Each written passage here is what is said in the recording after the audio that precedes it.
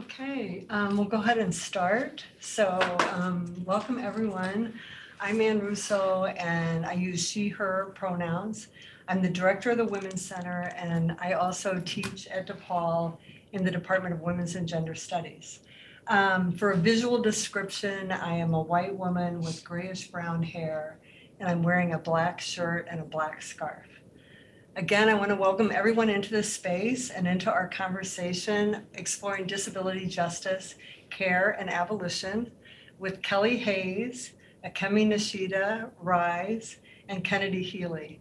So please first join me in welcoming them into this space. So excited to be having this conversation with you all and to welcome you, just welcome you. I want to thank also all those who helped me make this event happen, including one of the key organizers, who is Kennedy Healy, who's the founder of Crip Crap Media, and also Gwen True of DePaul's Accessible Futures, Julie Moody Freeman, who's the director of African and Black Diaspora Studies and the Center for Black Diaspora, Maria Ferreira, who's the director of the Center for Community Health Equity, Rose Spalding, the director of the Peace, Justice, and Conflict Studies program, Allison McCracken, Director of American Studies, Ginger Hoffman, Director of Community Service Studies, Rocio Ferreira, who's the Chair of Women's and Gender Studies.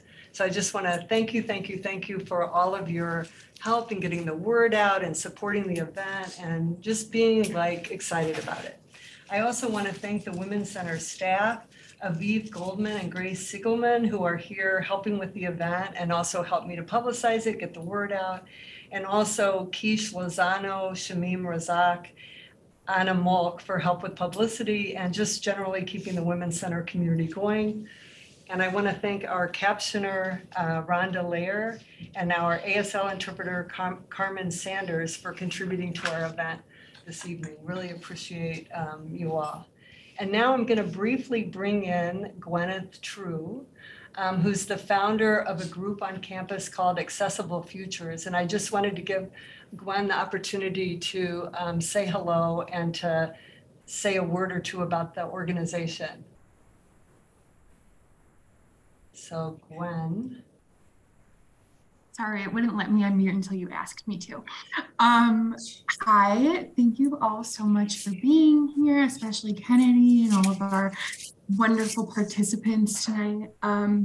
So I'm going to talk a little bit about Accessible Futures. It is a student organization at DePaul University that we started in 2021 after seeing a need for inclusive disabled community on campus.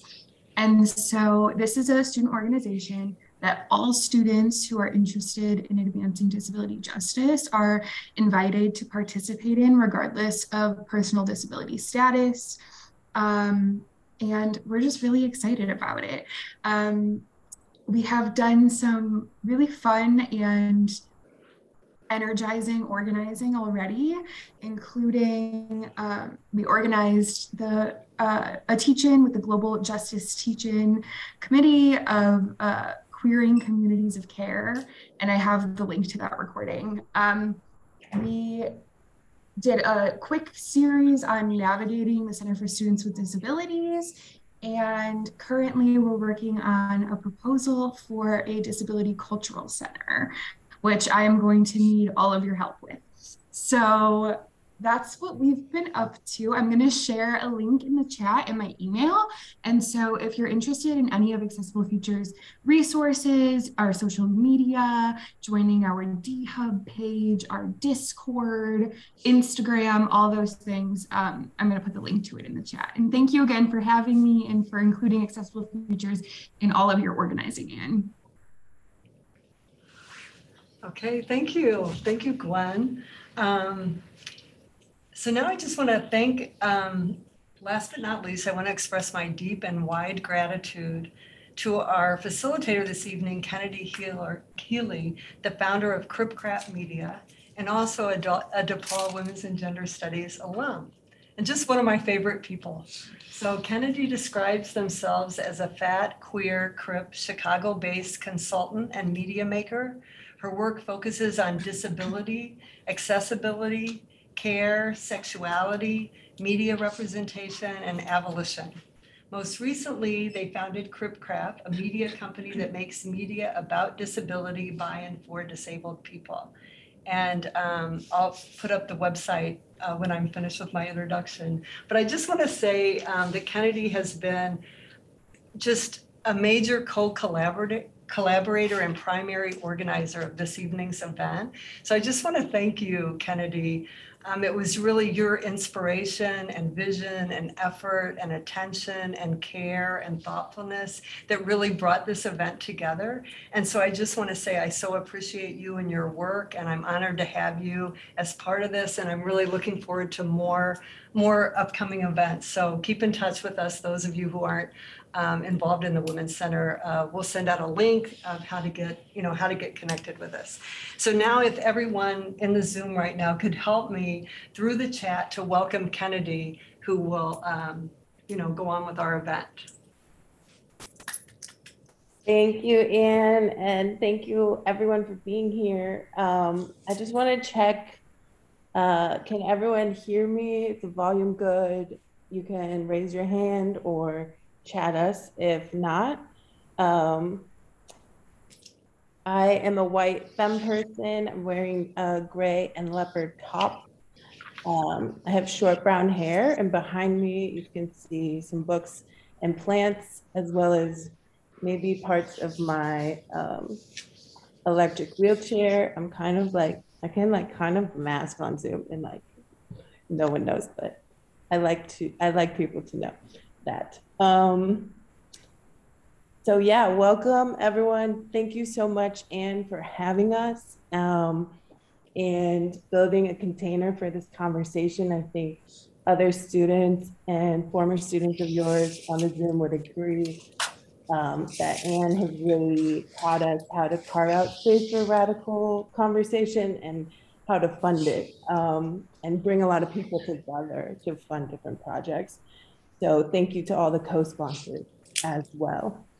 In the spirit of accessibility, we want to invite people to do whatever you need to do to be comfortable in this virtual space. This might mean turning off your camera, leaving your computer to attend to your physical or mental health, lying down, standing up, stimming, pacing, etc. I would ask that everyone please speak slowly when possible to make things easier for our transcribers, interpreters, and listeners.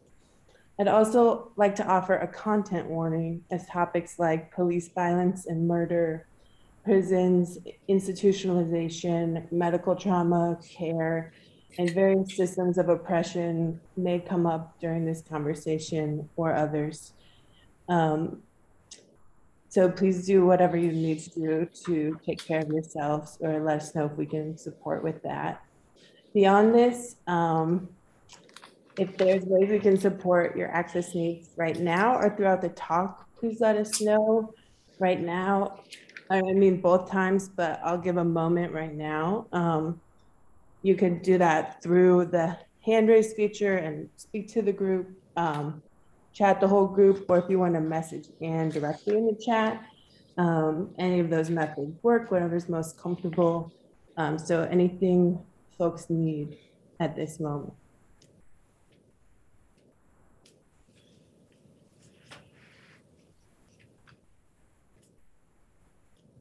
Okay, yeah, please feel free to interrupt us. It's like a very access-centered space. So we will pause the whole show if one person can't access the content, so no one left behind. To introduce sort of the conversation tonight, we created it on the topics of care, abolition, and disability justice, given the growing interest around how these concepts and movements work together. The mass global protests against police violence and murder of summer 2020 brought a range of demands for solutions to the problems of policing, with increasing suggestions for alternatives like social workers and service providers. In response, many disabled activists cautioned against recreating death-making systems, knowing all too well how treatment and care are often terms that the state and other institutions used to describe social control mechanisms such as mandated reporting, involuntary commitment to psychiatric institutions, and the abuse, assault, and neglect that occur in care settings like large institutions for disabled folks, group homes, or your own home. Calls to defund the police brought up questions about the dangers of bolstering other oppressive programs and what true abolition might look like. Abolition is a framework that is rooted in ending slavery. It was created by Black people and centers the liberation of Black people from systems like police and prisons. Mariame Kaba describes it as not only about ending these violent systems, but also what we will build to maintain safety instead. She calls it, quote, becoming. Liat Ben Moshe and other members of the Abolition and Disability Justice Collective have drawn connections between abolitionist movements and abolitionist movements and movements for the deinstitutionalization of people with various disabilities. At the same time, the pandemic has forced discussions about care outside of private settings and circles. For a while, actions surrounding flattening the curve and protecting the most vulnerable were awarded among liberals. Media about caring for yourself, your family, and your community moved to the front page.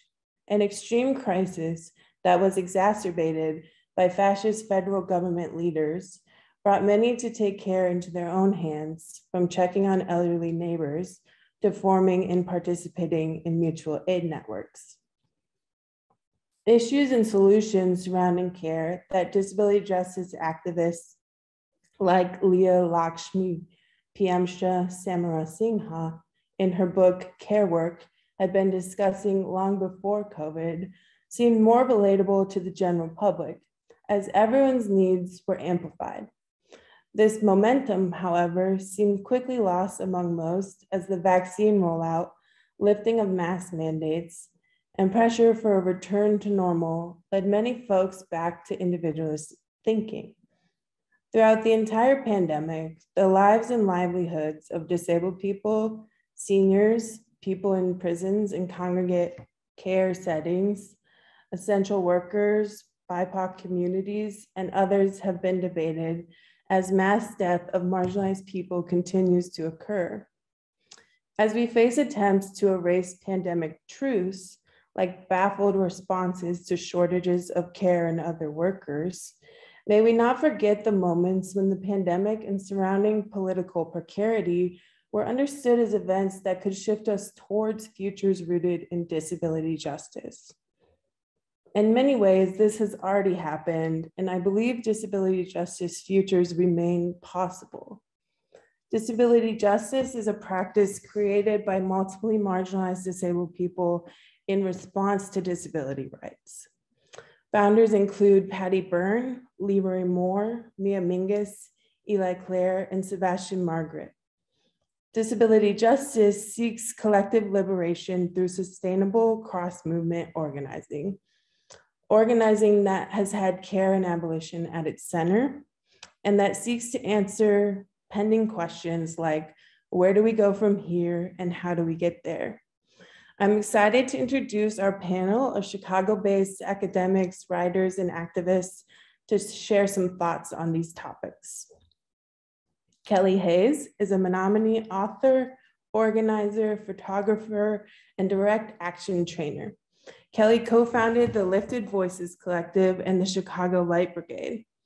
Her written work can be found in Truth Out, Teen Vogue, Bustle, numerous anthologies, as well as her upcoming book, Let This Radicalize You, co-authored by Mariame Kaba. Kelly has trained thousands of people across the country in direct action tactics and movement strategies. She is also the host of Truth Out's podcast, Movement Memos.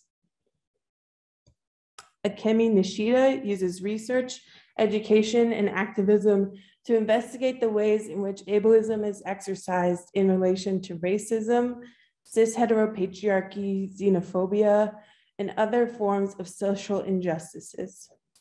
She also uses such methods to work toward cross-community solidarity.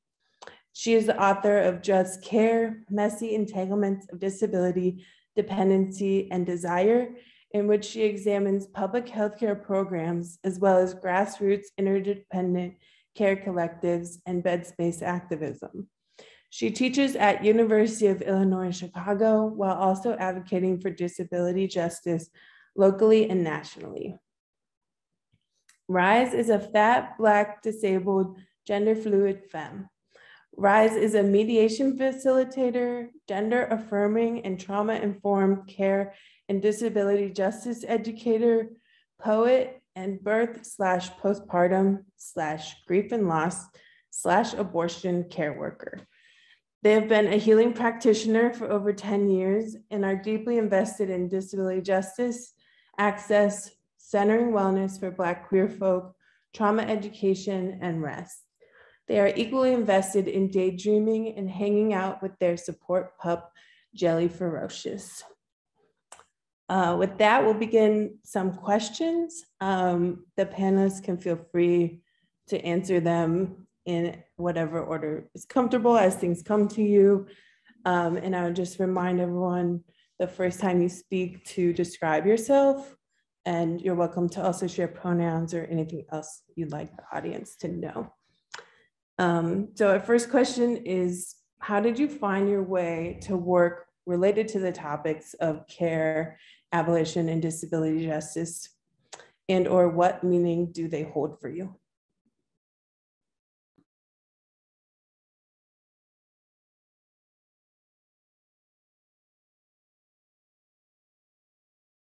I can go first, I guess. Hi, I'm Kelly.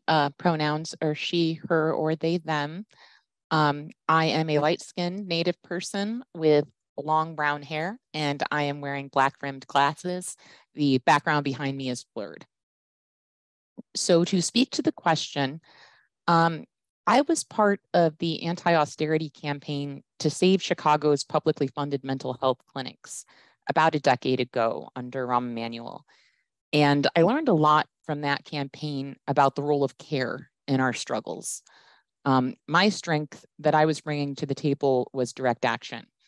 I was able to help map out and execute some powerful actions, including the occupation of a clinic and multiple encampments.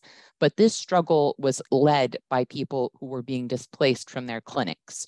So at any given time, most of the people who were being arrested for causing a disruption or occupying a clinic, or because the camp had been raided, were disabled people.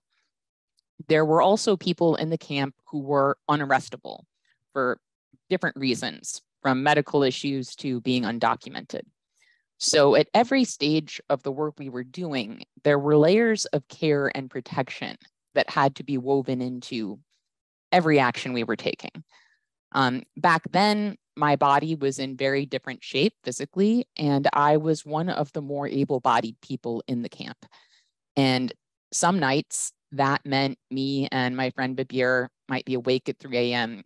pushing pooling water off of tents to prevent them from collapsing on people during a storm. It meant long hours of jail support because we needed folks present when our people got out to make sure their needs were met, including things like medication. But we ourselves were also being looked out for a great deal by our comrades who tried to make sure we got enough food and sleep, especially when we weren't thinking about those things.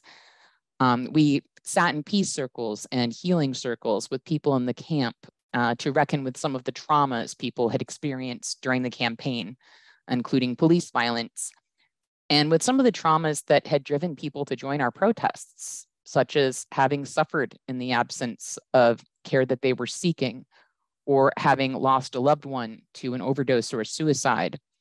The contrast between people who were fighting to access medical care while caring for one another as they held their ground, and the police state, which was willing to fall down on the most vulnerable among us, really crystallized things for me, and I think for a lot of other people who were involved. I had not started calling myself an abolitionist yet at that time, but what we were doing was abolitionist work in the way that Ruth Wilson Gilmore describes it. We were fighting organized abandonment. We were fighting to maintain structures of medical care that make premature death less likely. So in that sense, I think many of us were doing abolitionist work before we ever called ourselves abolitionists. I didn't really embrace the language around abolition until I started to get to know Miriam Kaba, who lived in the same neighborhood as me in Chicago around that time. Miriam noticed some of the work I was involved with and started inviting me to work on projects with her. We wound up co-organizing a lot of direct actions together over the years and working on some defense committees together to try to free criminalized survivors of violence. I think that care has always been fundamental to the kind of change-making work I have done with Miriam, because we both believe in the importance of reciprocal care, and that at the community level, our mutual investment in one another's survival is our greatest strength. When that investment exceeds our investment in the system, I think we get a lot closer to our real potential as human beings, as activists, as communities. But people tend to be very invested in the systems they depend on, and to justify those systems, even when those systems harm them. So to truly radically depart from that, we have to care about the people that society tells us are expendable. As far as I'm concerned, that's ground zero in the fight against both fascism and the carceral state. And that means that incarcerated people, disabled people, unhoused people, trans people, and migrants have to matter, or we are simply in the process of surrender. So I see care work as a rebellion against disposability. Without it, I don't think our struggles have the potential to truly reshape anything. And since I mentioned the mental health movement, I do want to pay tribute to my fallen comrades, Helen Morley and Jeanette Hansen, who both told Rahm Emanuel they would die if their clinics closed. Tragically, Helen and Jeanette did die after losing their clinics. Their deaths are not considered homicides by this system, but their premature and wholly preventable deaths occurred due to organized abandonment, state violence, and a lack of care. And I think that's really important to think about in terms of how violence gets framed in this society and what gets counted as a violent death that was committed against someone and what does not. So yeah, those are, I guess, my thoughts on that. Thank you.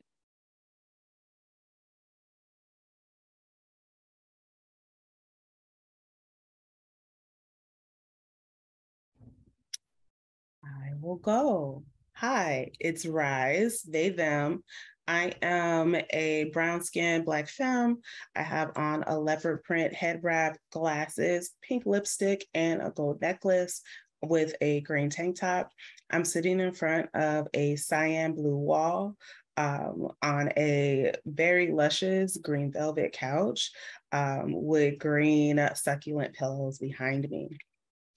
How I came to care work is really, I was very invested in being a doctor, a neonatologist who specializes in the care of newborns and infants since I was a young person. I also was a chronically ill young person and experienced a lot of medical fat phobia and continue to experience a lot of medical fat phobia. So when I was an undergrad at the Paul, actually, yes, I got sick with a mysterious illness. No one could figure out what was wrong with me. Not that they actually tried. All of the medical providers that I went to kept telling me I had acid reflux or I needed to lose weight or, all the reasons that basically say they don't really care. They just, I'm fat and that's why I'm sick, right? So I was sick for over half a year. At the height of it, I had lost 30 pounds within 1 month. As someone who's been fat all my life, to be skinny, that was a very disorienting out of body experience for me. All of my clothes were falling off. I was, going through finals, all of that. Eventually, and this is a note to my privilege at the time, I was still on my parents' insurance. And so I was able to outsource a medical provider. But just think about like all of the Black people and fat Black people who are not listened to, who don't have health insurance or have very crappy health insurance, right? So I outsourced, went to a specialist. They immediately like did a procedure, figured out what was going on. I was on medication for another full month before I even felt some type of relief. Through then I like had graduated, did all of that, like in the midst of this. At the time I was really struggling, and I was telling a friend, and the friend suggested that I do, I take up yoga. I was on the fence because a lot of the places that, you know, teach yoga are very white and colonized. And I was like, I don't really try to do all of this. But I did try. It did help ease my mind. And also I was the only person that looks like me. So I got trained to be a yoga teacher. Right now I'm on a break because I'm considering what it means to be a Black person teaching yoga who learned from white people, who stole it from Indian people, right? There's a lot of layers. But through that, I ended up expanding my meditation practice. I ended up expanding my circle keeping practice that I was doing before then. And years later, ended up being a birth worker. And so how I came in, I ended up actually almost failing out of DePaul trying to be a doctor because I had undiagnosed mental illness. And that's also how I came to being a birth worker. So really ending up participating in the medical industrial complex is what brought me to being a care worker now. And deciding to make the really difficult step of divesting from that, when that was something that I had always knew or thought that was the only avenue that I could show up for my people. And I think that was a really important catalyst for me, because I was like, oh, okay, I can just show up for my people with the tools that I have already. And then I can just like build on those tools with other people who have different tools. Why didn't anyone tell me this? So that's how I began my care work journey, and just continue expanding. And then that's also how I started learning about abolition. Like the closer that I got to the things that I was good at in community, the closer that I got to people in community that shared my values. And then I started learning from them. So then I started learning about abolition through Chicago organizers who are unmatched, in my opinion, and also through a lot of online activism. Online activism is a thing. It exists and it's real, just, so folks know. And I'll stop there because later I want to talk about like the intersections of the medical industrial complex and then the prison industrial complex and how like I wove those things together. Hi, this is Akemi Nishida. I use she, her gender pronoun. I'm a Northeast Asian femme presenting cis woman with medium straight Black hair with red sweater. I was born with physical visible disabilities, among other invisible conditions I live with. So I'm thinking about care specifically and how I find my way to work to think about these topics. And, when you are born with visible physical disabilities, oftentimes you are kind of forced into medical care, surgery, whether you need it or not. So I certainly received medical care, even though I don't know if I want to use the word care to talk about kind of something forced on my body. But also I witnessed my disabled friends receive long-term care, like a daily assistant under the Medicaid. And also I migrated to this country, means I did a lot of care work under the table to survive in this country financially. So I see care as a setup where oftentimes in disability community, as Kennedy said, it's hard to kind of distinguish what care and what violence, what's ableist abuse, because they all come together under the name of care. But at the same time, at the more grassroots level, care is a way, like a reality of disabled life, right? Like that's how only way we can come together and hang out and just have fun with each other. So I see a lot of care we engage with each other to survive and thrive. Like I was part of care collectives where disabled people and allies came together to engage in more interdependent and alternative way to engage, to meet each other's care under the belief that we all need care, we all can provide care, and also I add, we all deserve care, right? Like hanging out with my disabled friends, care is a foundation, everybody gotta chip in. So before I got this job, I didn't really have money. So my friends get groceries from food stamp and I cook. While I cook, one of my friends from his bed used his fingers to find a movie to watch, and his partner filed all the Medicaid paperwork. And so we all like chipping in to hang out together in the night to share dinner and watch movie and all that. So care, can be contradicting words. It comes up in the different way at the different times in our life. It helps us to live and thrive, and it sometimes used to oppress us as well. So I'll stop here.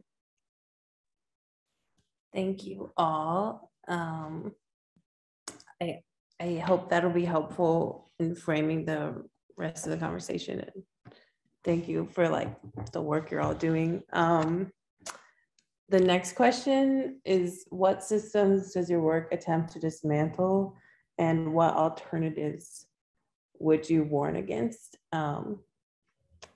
Obviously, intersectionally, that's a big question, but if you want to highlight a couple, or where you kind of root yourself or focus from, that'd be great.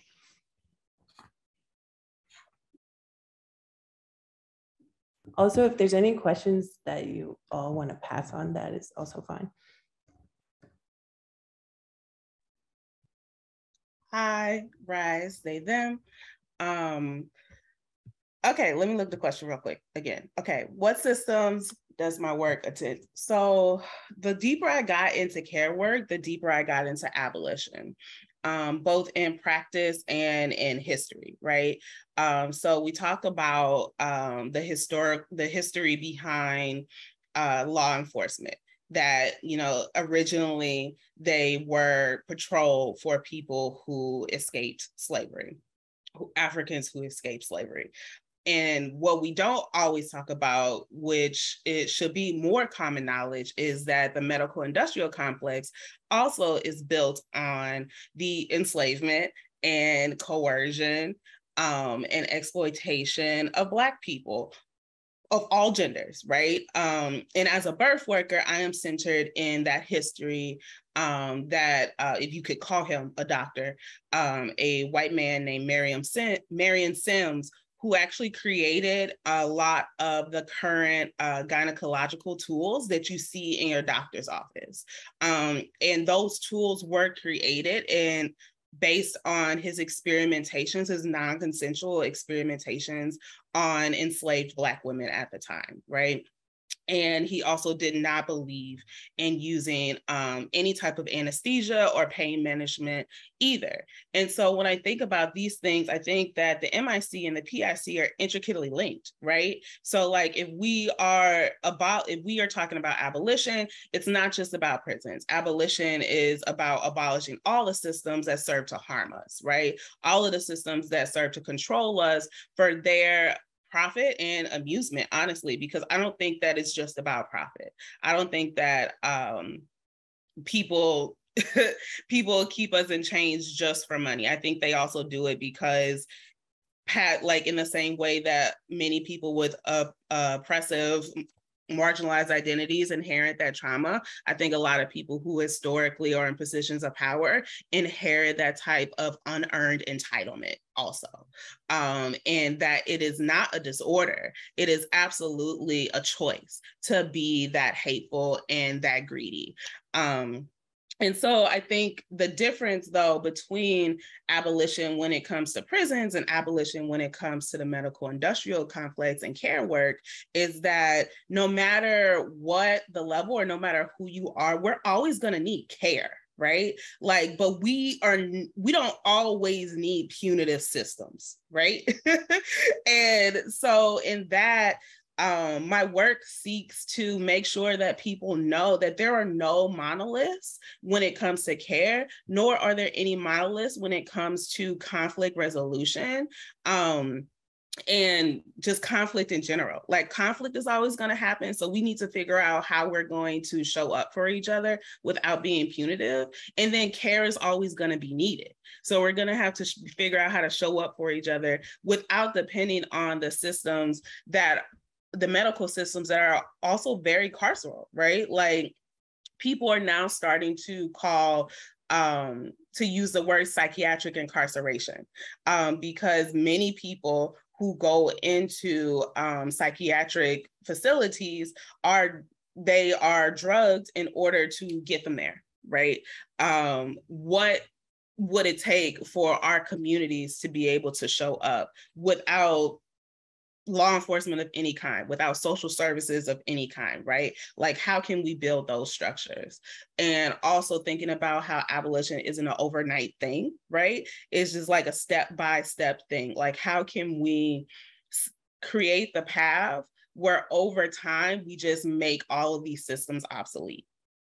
You know, I don't think that, like, and I think that because care is highly personal, to communities and to individuals, I don't think that no one's never gonna not need care, right?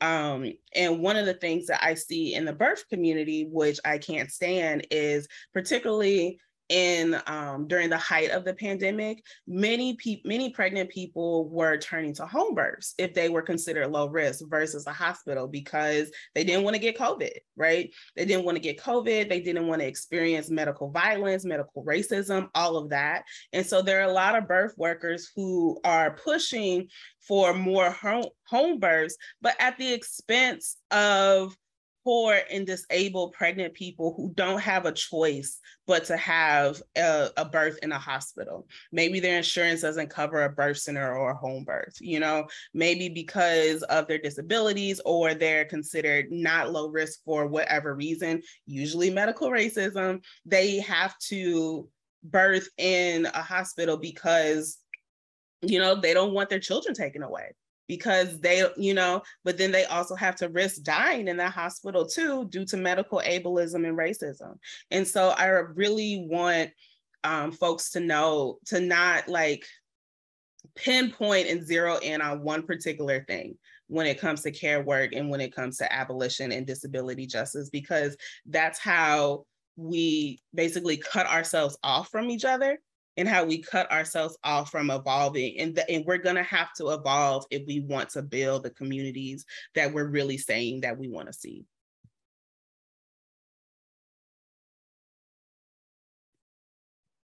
Hey, Kelly, she, they. So in terms of what my work is trying to dismantle, as a prison and police abolitionist, very clearly going after the carceral state.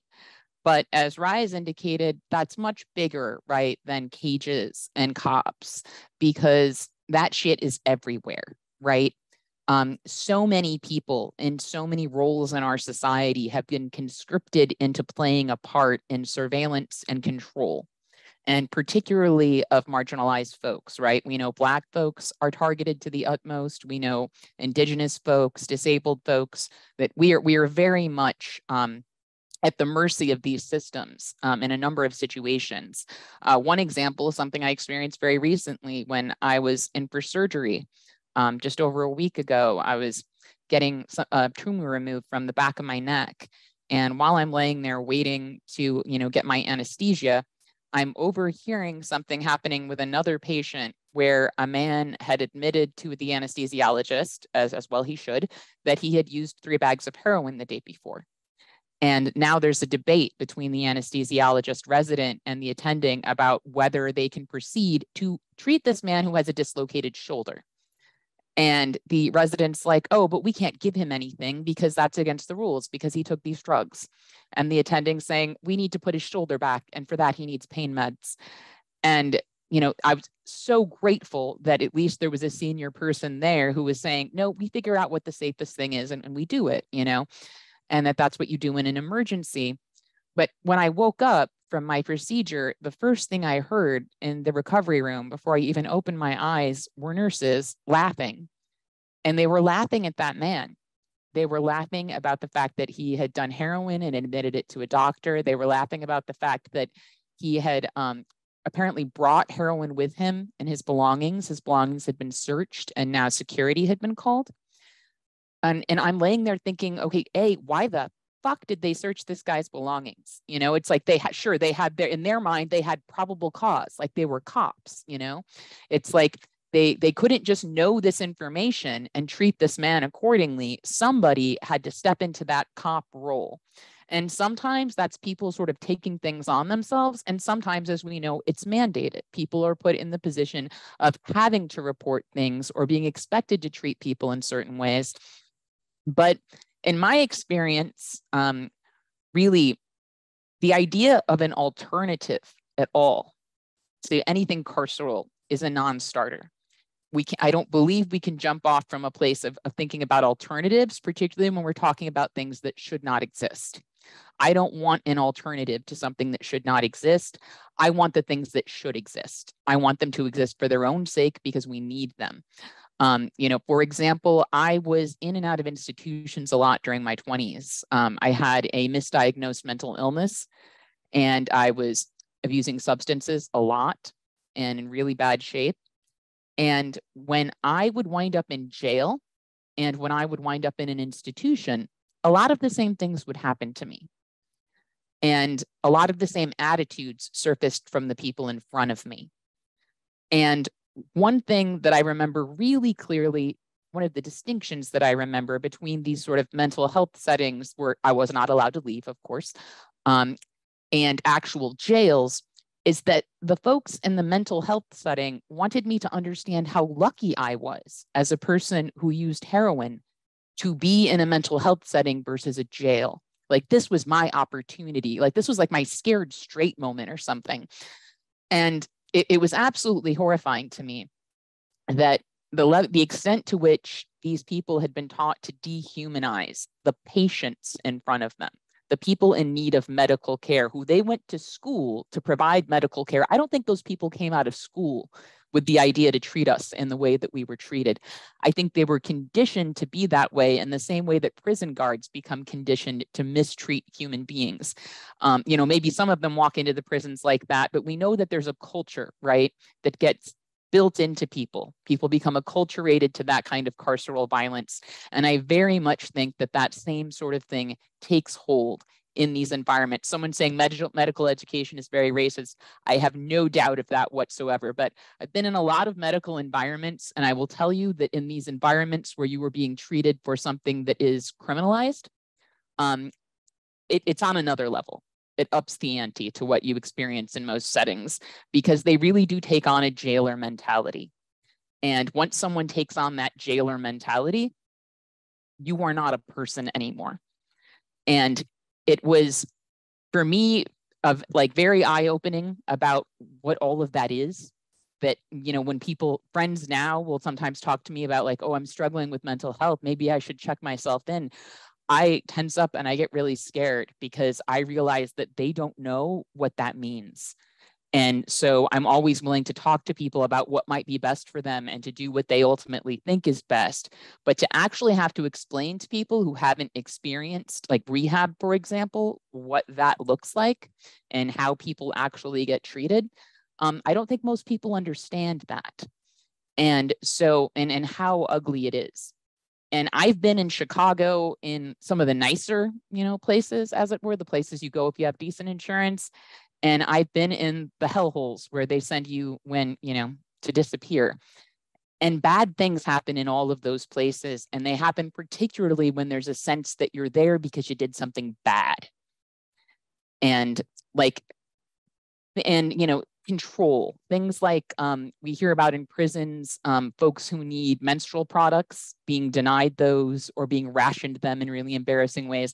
I've experienced that in a mental institution that was not the bottom of the barrel mental institution. It was just the way that the staff chose to act at this particular place because they were put in a position of power and control over another person in a particular way and told that this person's done something wrong. And part of their role is some sort of punishing or rehabilitative piece. In any case, alternatives impersonate.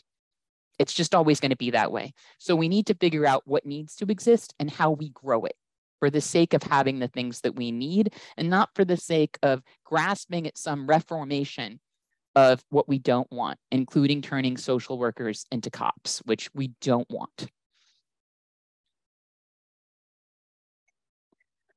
This is Akemi. I'm thankful how Rise and Kelly is talking about how those control and surveillance is not like space specific, like incarcerated spaces, but it continues to our daily lives, like everyday lives. And I'm thinking a lot when it comes to dismantling or undoing. I want to dismantle or like think about alternative to care industrial complex, how the many long-term care, especially under the Medicaid or public health care, is managed in this country.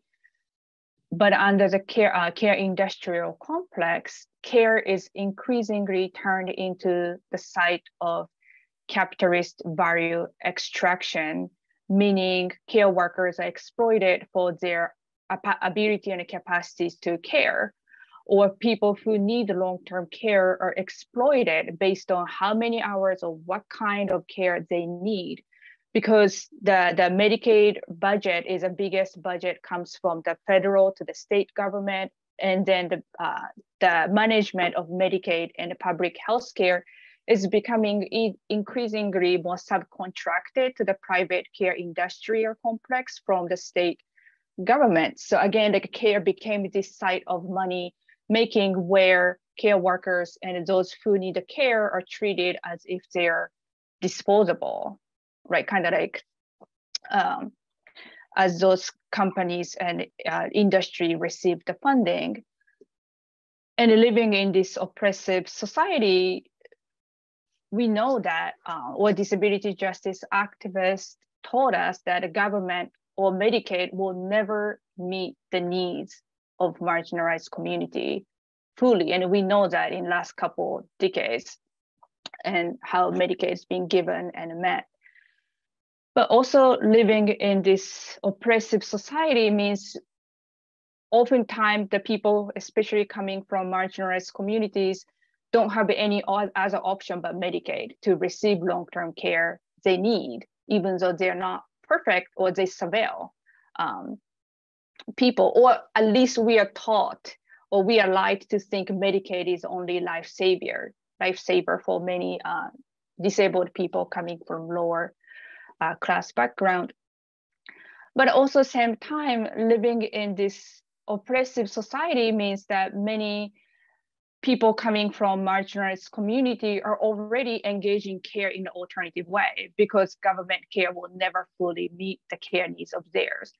For example, many disabled people from undocumented migrant communities engaging in interdependent care supports for one another because there is next to no support from the government. But then the challenge becomes like, how can we engage in such interdependent care relationship in more equitable and a justice way? How can we unlearn how we engage in care in non-capitalist way? Because we are often taught, when we think about care, we kind of internalize how care is imagined under capitalism, which is care is given from care provider to care receiver in one way, as if care is something we can package and give. And in that, we totally ignores the care, for example, disabled people give and contribute to the society. So I'll stop here, but I do want to think about how we can dismantle care industrial complex and also simultaneously experiment and explore together what are the alternative ways to meet each other's needs for care. Thank you all. We're hoping to turn it over to Q&A in about 10 minutes. So I'm going to jump to, I had a question for each of you. And if you would rather answer number 3, we could also do that. You could like do that instead of that one or put it in later. Number 3 for the audience was about like realities that the panelists' works look to build and what care looks like in those realities. So maybe also in the Q&A, we can try to talk about futures and things. So I'm going to start with Kelly. A lot of your work is about abolitionist organizing strategy. How do you see care show up in world building strategies? Well, as Ruth Wilson Gilmore tells us, abolition is about presence, not absence. So when I talk to people about abolition as an organizer, I am not just hitting them with facts and figures about why the cops are bad. I am talking with them about their heart's desires and their heartbreaks and what would actually transform their worlds for the better. And I think that's where a lot of abolitionist organizers are jumping off in their communities, because we are given cops in place of virtually everything else. So getting people to imagine, since adding more and more cops actually isn't changing the math on our suffering, what would make life better? What would keep people alive longer? What would help us thrive? What do we need? And care is always part of that conversation, because we live in an isolating society that tells you that if you are lonely, hungry, sick, hurting, or depressed, these are your problems to solve. If you need medical assistance that you can't afford, that's because you made the wrong choices. The opposite of a culture of disposability is a refusal to abandon. And that refusal will always involve care at a relational level between co-strugglers and in terms of the structures we create and demand to ensure our collective survival. I think we see that energy in a lot of the projects that people have brought forth in recent years, from defund initiatives that have led to successful reinvestment in community services, to groups that incorporate things like clearing circles and healing circles in their work, and healing work within the organizing itself, which is something that my own collective takes very seriously. I'm thinking in particular of Monica Cosby, who talked to me about how women in prison formed social life support systems and how she would not have survived suicidal depression without that social life support system.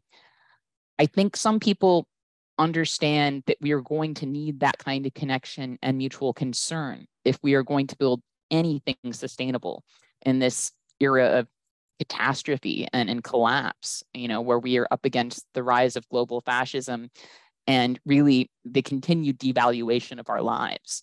The opposite of that is, not simply a refusal of those values, but a refusal to abandon one another and an insistence on caring for one another and seeing that, we don't leave each other behind.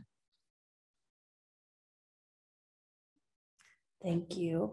The next question is for Rise. You recently had an Instagram graphic that read, "Care work is direct action," shared widely on social media. Could you elaborate on that sentiment for us?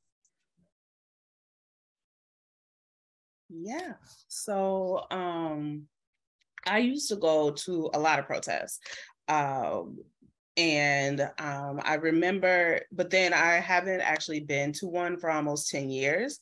And the reason for that is, so I'm from St. Louis, and when the terrible situation in Ferguson happened, I saw a lot of people showing their asses, and a lot of organizers showing their asses, and it was a lot. It was too much, and I understand urgency, right? But I think there is a difference between urgency because it's time to mobilize versus urgency that is rooted in white supremacy and is being misplaced and is being disseminated amongst each other, right? And I think it's hard to know the difference sometimes when we're all hurting and we're all in shock and we're all trying to figure out what to do. But I know that as years passed and I was going to protests and actions, that I saw that it wasn't a space for me. It wasn't a space for me and my disabled body. It wasn't a space for me and my fat body, right? There was no one taking care of each other. There was no one trying to set a steady pace for each other, right? At least the ones that I went to. And then I would go on social media and then people would post, oh, if you're not in the streets, you're not doing anything. Or, you know, like if you're not out here laying your body on the line, you're not doing anything. And I'm like, babe, I lay my body on the line every time I step out the door. What are you talking about? Right? Like, and so like not understanding that people's positionalities are different also. And also not understanding that like disabled people do direct action also, right? Like there's an entire history. So many of the things that we have, like that we take for granted, like curb cuts, are because disabled people put themselves and their bodies on the line to do what needed to be done for themselves, and then the masses benefited. And so I was thinking about this and I was reflecting during the pandemic and the height of the pandemic and how because we couldn't be out in the streets, what was direct action looking like? Right? It was looking like folks sharing recipes online. It was looking like people coming on Zoom and showing each other how to work the tech so that we could be together. It was looking like driving medicine or sharing medication with each other. All the things that disabled people have been doing, but we were doing it in vast number. And it was looking like disabled and chronically ill and neurodivergent people actually getting a mass following and being listened to in a way that I've never experienced before. And it was looking like care workers actually being valued, even though that kind of went out the window by 2021, right? Because then everybody decided that masks didn't exist or wasn't needed. And it was, you know, people, quote unquote, essential workers who weren't being paid. It was them being valued. And even though I don't want to be in a place where everyone is scared, my disabled, chronically ill self really misses the type of community that I experienced in 2020. I really miss it. And I don't know if we're gonna have it again. And I really hope we don't have something else like the pandemic that like gets us there. I hope that we don't have this mass death and mass disabling event again for us to get back to that point, right? Where we care for each other in such an extensive way. And so that's why I was reflecting on all of that, and I created that post, Care Workers Direct Action. And at first I was scared to post it, to be honest, like, because I didn't want organizers to be, you know, in their feelings about it. But at the same time, I was like, oh, well, you know, like my people also need to be seen and need to feel like they matter also. And care work absolutely is direct action because, again, like I said, we cannot survive if we are not caring for ourselves and each other. Like it's linked within us, right? On a community level, on an interpersonal level, right? Like the healing that we do that no one sees, like care work is everywhere. And so like one of my goals is to be a part of the movement to bring care work to a point where it can't be monetized. Because I feel like that is where the MIC will fall, right? Like the MIC exists because it profits off of sick people, right? Like I was talking to another disabled friend and they were like, do you think that they could have actually made a vaccine that actually slowed the transmission rate? And I was like, you know what? I didn't even think about that. But what they did was just made a vaccine that didn't kill you. But at least 1 in 5 people are developing long COVID, whether they had a mild infection or not. And Pfizer and Moderna are making billions, right? They're making money off of sick people without actually tending to the very real and very intersecting and everyday needs of said sick people. So I want to build a world where care work cannot be monetized and exploited by these huge corporations so that they can find them something else to do, or like maybe not be so evil, right? I want to build a world where like there's nothing that you can make $1 billion off of, like absolutely nothing, you know? So that we can all have the life that we deserve. Thank you. Yeah, I think everyone really liked it. And like I felt, as someone who uses care workers a lot, like I felt very affirmed, because like the devaluing of care work is a devaluing of the people who receive it too, right? And sometimes, yeah, it feels like we're off in this little bubble doing all these things every day, and like the larger people aren't seeing it as the action that it is. So thank you for that. And for Akemi, Akemi's book was released this year, and I'm just delving into it. The title is Just Care. And to address the chat, we'll send out also, like, thank you all for populating the chat while you're panelists and other questions. We'll send out things like Akemi's book, articles that are going in the chat, all the panelists, Instagrams and other social media, and maybe some other resources along with the recording after the event. So Akemi, for your question, and I'm still sort of grappling with the concept, but you offer messy dependency as a concept that's beyond independence and maybe even interdependence. Can you explain messy dependency and if and how you understand it as a liberatory tool? Yes, this is Akemi speaking again. I just want to say I love what everything Kelly and Ride said, and especially to kind of untangle the ways in which or disrupt the ways in which activism is like normalized or created the hierarchy of what is actual activism and what not, like direct actions atop of that hierarchy, which totally ignores all the brilliant things happening in the bed spaces of disabled and sick people. Like we can learn so much from. So I appreciate how both of you are kind of like teaching us so much about it. Going back to the question from Kennedy, messy dependency is a word I use a lot, and certainly I don't want to claim it. It's something I invented, because it's not. I talked to many people who engaged in interdependent care collectives across North America, so I learned the term from them. And also reading the work of disabled artists like Park and Tina or CK, who are actually in the audience tonight, taught me the word like entanglement or messiness of dependency that I talk about. So by messy dependency, what I'm suggesting is a move towards reclaiming the messiness of our dependencies as disability reality.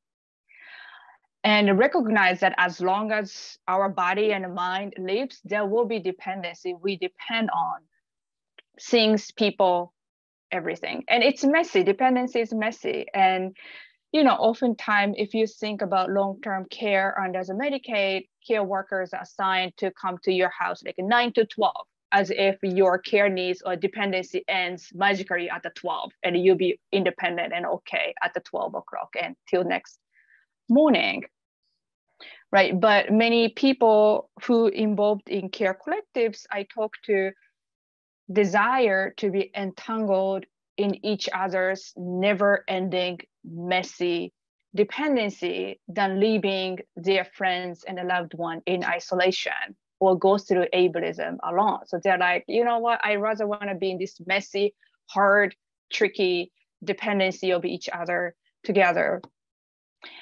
And I'm not putting forward the word messy dependency to replace interdependence. No, never.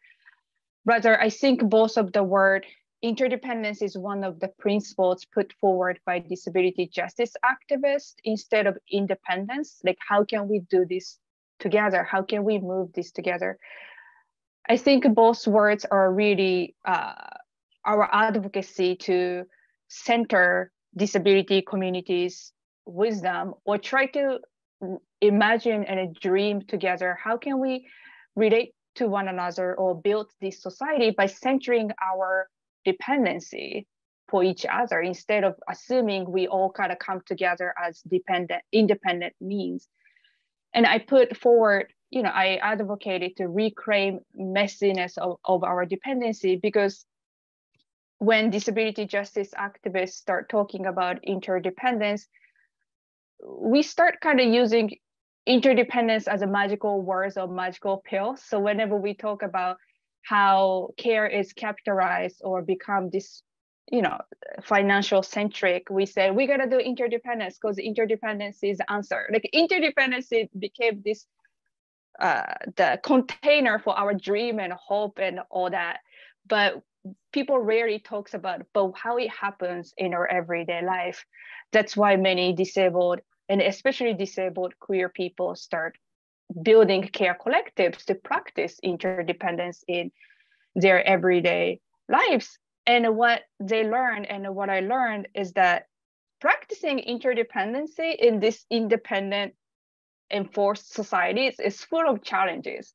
It's full of mess. It's hard. It burns bridges, and it's really hard. And because sometimes when a bunch of disabled people who are traumatized in so many ways came together to care for each other, sometimes we trigger each other left and right, nonstop. It's a mess. So that's one of the things, like the why I came to use the word messy dependency, really because I couldn't think of any other words to really describe what I have witnessed and experienced in care collectives, and what I learned from others who engaged in care collectives, and to talk about reality of what it means to practice and live the kind of dream we want to see in our everyday lives today. With that said, of course, interdependent care collective is full of joys too, but also I'm saying all those challenges and a messiness is a part of other world making, is a part of dreaming in our everyday lives, and it's part of doing disability justice work in this oppression infested world. So that's why I'm putting forward this messy dependency as a community knowledge and wisdom. Thank you, Akemi. We want to jump to the Q&A. I feel like my neck's gonna hurt from just like nodding at everything y'all have said. We will have time for maybe 2 or 3 questions, and I hope people can continue the conversation in your own spaces, and you can share the recording with folks. To set up question and answer, I have some quippy social justice facilitator phrases.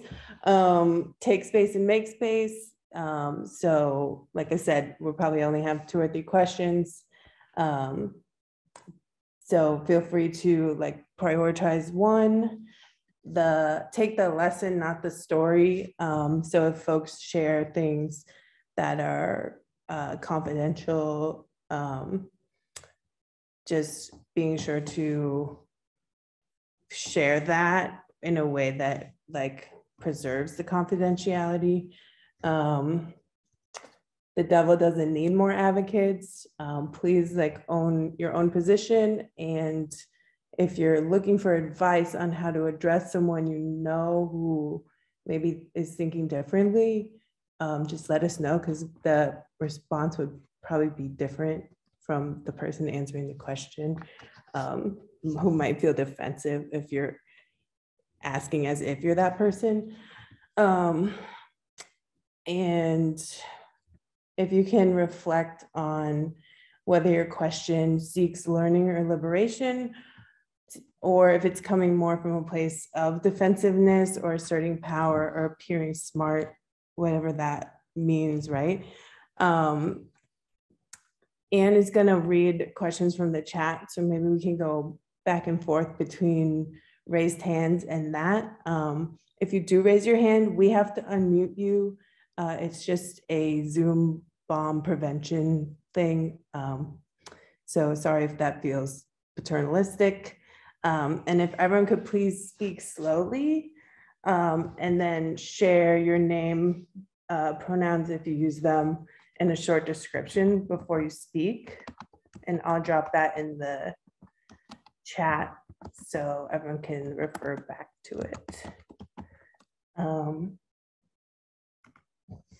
Anyone, do we have any raised hands, or do we want to start in the chat? You go with the first raised hand. Hi, my name's Jamie, she, they. I am light brown skin, I'm wearing some glasses, and I have black hair. So I'm a registered nurse. I'm also an intersex woman with a mental health diagnosis. So I really appreciate this conversation a lot. I wanted to see if folks could expand a little bit on, and it's hard to kind of figure out how to just talk about the question, but we talked about, I think Kelly had framed it as, how do we get rid of the carcerality within medical care while keeping what we need? Often I've been in spaces before where, and I've taken it with just full embracing how, you know, like the idea of nurses being cops, and I carry it with me very, very poignantly. I've done like 10 years of organizing with the Stop LAPD Spine Coalition. So I've like really thought about abolition, but it's really hard to be in these spaces with other nurses that are doing these things. But so the strategies of how do we get it out, you know, of the systems that we sometimes need.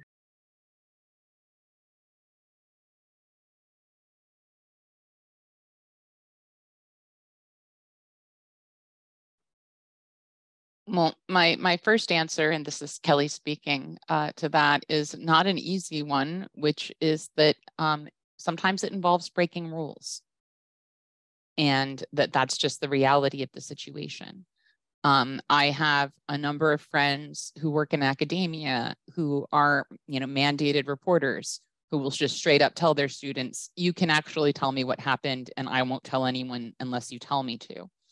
And so moving in these ways where, you know, rules are definitely being broken is really, I see, the only way open to us, right? We can lobby for changes and we need to, right? We can, you know, pursue those non-reformist reforms, right? That sort of chip away at the surveillance and at the power over that exists. But at the same time, these rules are there. And if people who are in positions like, you know, teachers, nurses, or really so many places, right? It's so pervasive what's expected of us as people in terms of informing on other people and treating people as though they're prisoners and acting on behalf of the carceral state. We just have to be rule breakers. At some point, we just have to be willing to say, you know, fuck the law. And, you know, I've never had a problem with that. That's easy for me to say. I've been a criminal for like my entire adult life, you know, sometimes for justice, sometimes not. And so I come by that really easily. I know a lot of folks are concerned about, you know, the things that we all have to worry about, like, you know, paying the bills and whatnot. So these are dicey decisions that get made along the way. But if we look at what's happening to us right now in this country, if we look at the state of things, we cannot afford to be people who draw within the lines. You know, we cannot afford to respect the sanctity of rules for the sake of themselves. That's just becoming increasingly true. After Roe fell, I actually trained up and became an abortion doula because, as Rise said, you know, care work is direct action. And I think that that is only going to become increasingly true, right, in terms of getting trans folks the care they need, in terms of getting folks the abortion care they need, and that we need to think in those renegade terms wherever the fuck we have to in order to make sure that people are okay and that we're doing everything we can to get people out of cages and keep people out of cages. I mean, that's one of my bottom line thinking in anything I do is, does this put someone closer to the control of the carceral state? Does this endanger someone of winding up in a cage? Or am I getting someone closer to safety, closer to people who care about them, closer to what they need to be okay? And thinking in those terms. I really wish there were a safe way, right, to resist all of these things. But we really need to be willing to be criminal, to be rule breakers, to be renegades as much as possible. And that's really the only way forward for care work, for anything of value, because this oppressive shit is just going to keep getting worse, right? All of this exists to keep us under control as we are systematically disposed of in orderly ways.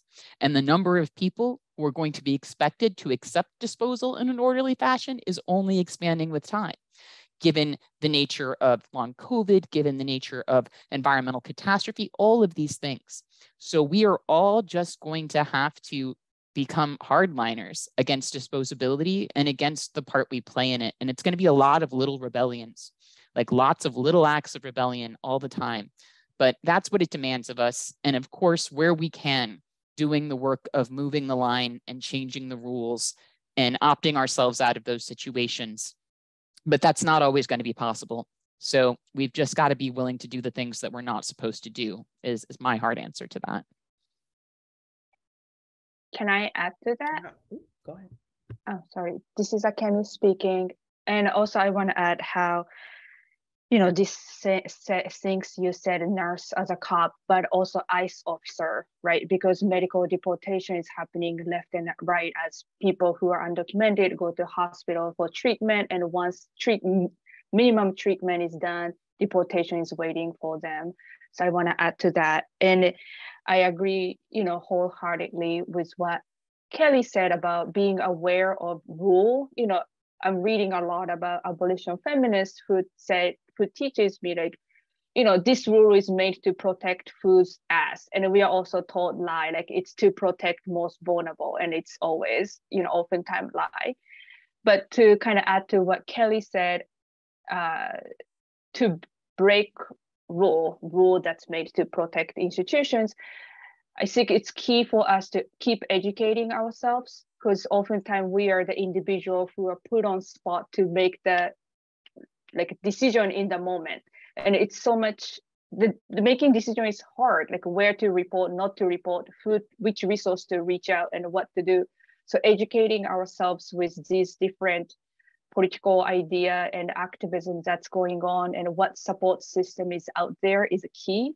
The other key is to do so collectively, because again, it's a lot to fall on one person's to decide and to think about consequence and somewhat take responsibility, right? Like not officially, but informally, you might keep thinking about the person. So having the collective of team of support, like support team for you and for this person, whoever in needs of support is key. And it doesn't need to be the collective at your hospital if you want to have some anonymity, but have the collective online, as Wright said, so much is happening online, because collectivity is key for us to do so in sustainable way. And not every stress won't fall onto you as a person who is on the site and dealing with that. So educating ourselves and having some kind of a collective support system with like-minded nurses are another key I want to point out. Okay, I know we have other questions, but I still want to answer you. So to add onto the lovely things that Kelly and Akemi said, go ahead and make you a fuck that system vision board. I'm very much so into figuring out how like impossibly grand ideas, you can break that down so that you can put it into practice, like in your everyday life without feeling perpetually overwhelmed 24/7, right? Because like, again, like abolition is not going to happen tomorrow, but we can move in a different way tomorrow, right? So like practicing digital safety. So like yes, online movements, yes, but also like there's a lot of ways that there are a lot of people that talk about like how to organize online in ways that won't compromise you as much, right? So like different apps that encrypt things, like all of that. Also finding you one or more accountability buddies. So people who you can talk to who are on your same wavelength, like, and you can be like, I'm thinking about this, or like, let me bounce this idea, like, what do you think? And in that same vein of accountability buddy, having people that like know your information so that if something happens and you become in danger, they can care for you or they can like turn up for you, right? What was the other thing I was gonna say? I forgot. But also doing practice scenarios with yourself. That was it. So either writing out or just like thinking about past scenarios that have happened and what you did, and then being like, okay, if this was to happen now today, what would I do different? What would I do the same? Who would I call on, right?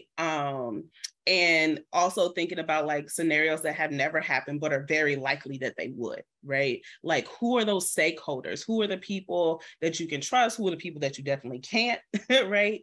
And then lastly, considering your positionality at all times in different settings. So what are the privileged identities you have that will keep you out of trouble? And what are or help you get out of trouble? And then what are the marginalized identities you have that will more than likely put a target on you where you would need your community or, your safety crew or your pod or your care web to help you, navigate that situation.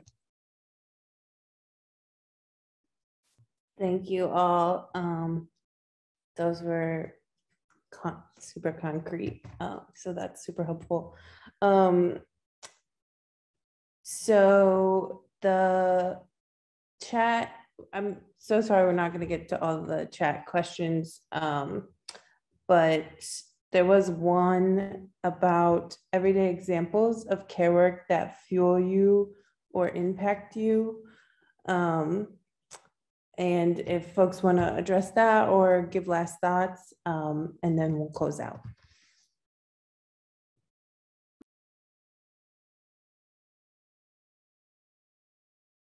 So in terms of every day,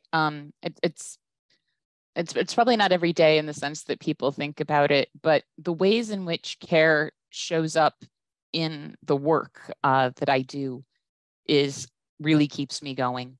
And one of those examples is something that happened back in 2015. My spine had taken a turn for the worse by then, and I was becoming pretty physically disabled.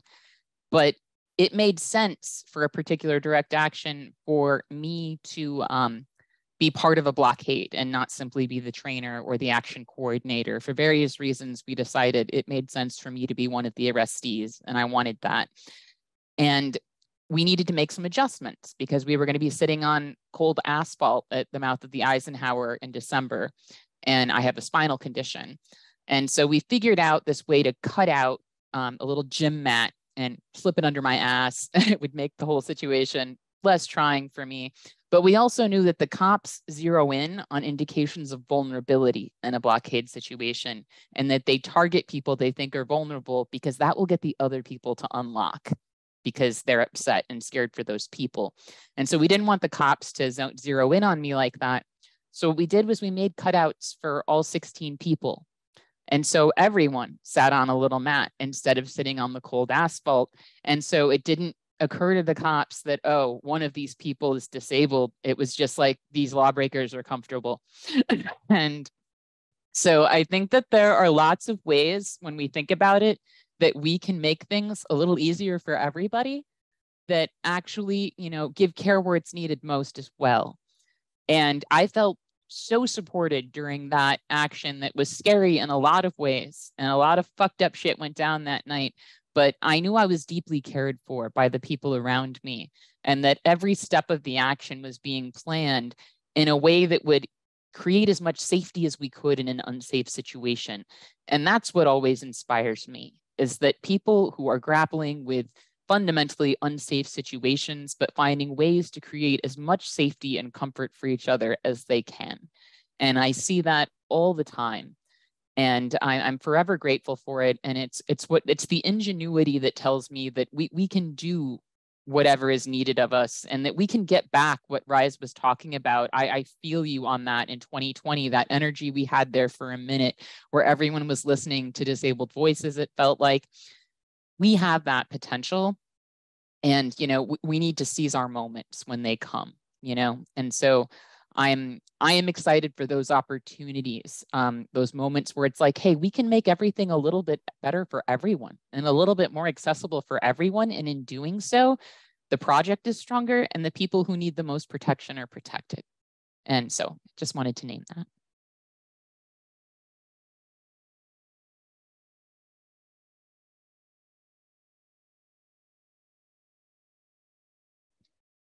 Real quick, examples of care work that fuel me or that impact me.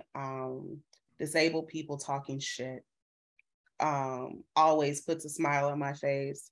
I was talking to another friend who is disabled, and talking about like how, because we have social media now versus, you know, before we pre-internet, like there more, and because we're still in a pandemic, like more disabled people than ever, it seems like to me, are just not caring anymore. And I love that for us, right? Like, you want to go to, you know, the packed bar, maskless, we're going to talk about you, right? And like, that's not shame. That's literally being like, why would you do that? Like, like not even, you know, not just because you're putting other people at risk, but yourself. Like, why would you do that? Care about your life, you know?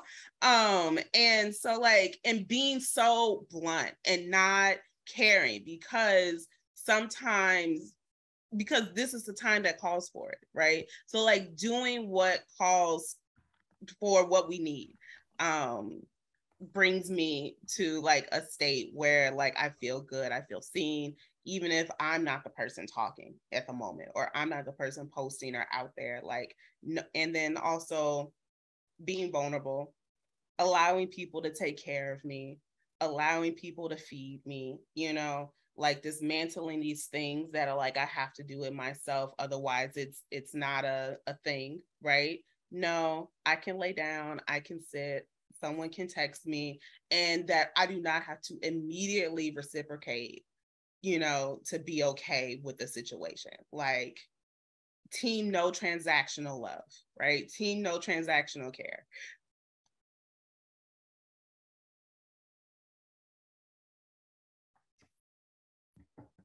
Akemi, did you want to add anything? No, right? Said everything I kind of wanted to say a million times better. And also I want to be mindful of the captioner and ASL interpreters needs too. But thank you so much. Yes, thank you for that. Thank you, everyone. We will be sending out the recording and resources. Thank you to the co-sponsors again, to our amazing panelists. What a great conversation. And I encourage folks to, for the things that we didn't talk about in terms of like what futures we want to build, like I keep citing Miriam Kalish, sort of like this like figure of abolition, especially for my generation and here in Chicago. And she has a new book, We Do This Till We Free Us. I think it came out last year. And always talks about things worth doing are done with other people. So I think the answer to that question is always that we're gonna build it together. So yeah, I would just encourage folks to like keep the momentum going in your communities. And I think the futures that we need are ours to build. So I share deep gratitude for people who participate in that work and are sharing interest in doing so. Yeah, have a restful evening, everyone.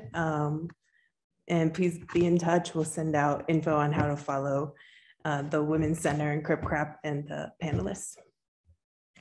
Take care.